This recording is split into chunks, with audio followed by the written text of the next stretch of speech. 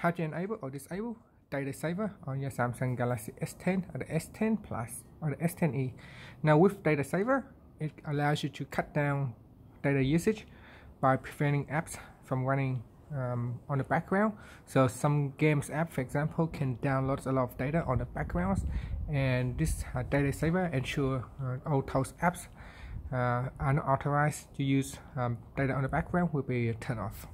Now first, tap on the home key to go back to your home screen, then swipe down and tap on the settings icon.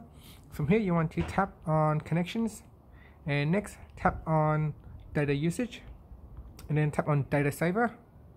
Up here, tap on the on or off button to switch it on. Once it is switched on, you may notice that you will not get notifications regularly, because once the saver is turned on, it will not allow any apps running on the backgrounds. That means, for example, emails may not get updated frequently, and it only get updates when you open up the apps.